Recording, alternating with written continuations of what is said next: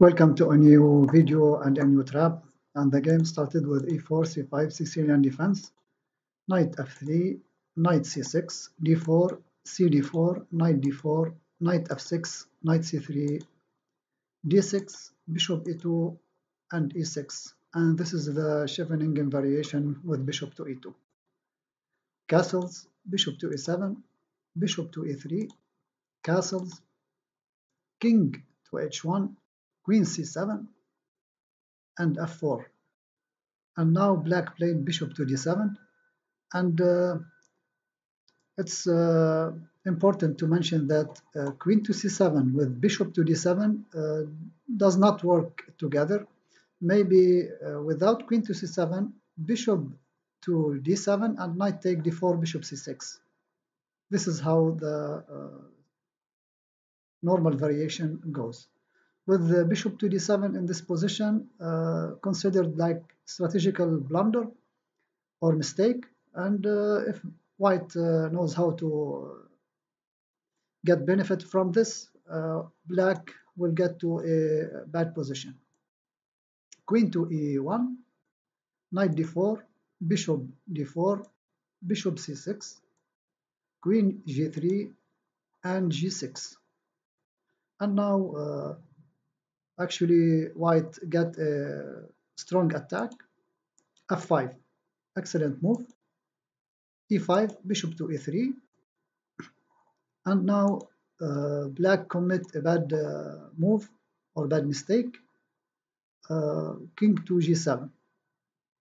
Maybe knight takes e4 and knight takes e4, bishop takes e4, trying to reduce the pressure, and the game will get some complication, and white will have a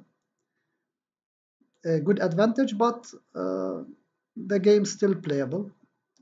In the game, after king to g7, queen to h4. Actually now it's very dangerous for black.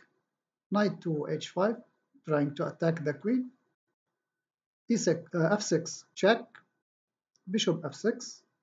Rook takes f6, and now it's about to get mated. The black king about to get mated. Queen to d8, and bishop takes f5, and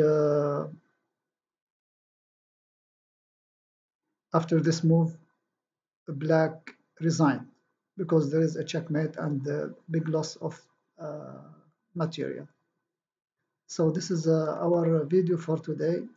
Bishop to d7, be careful. Don't mix the variation and don't mix the moves. Sometimes, especially in openings like the Sicilian and the e4 pawn openings, the order of moves considered a very important factor.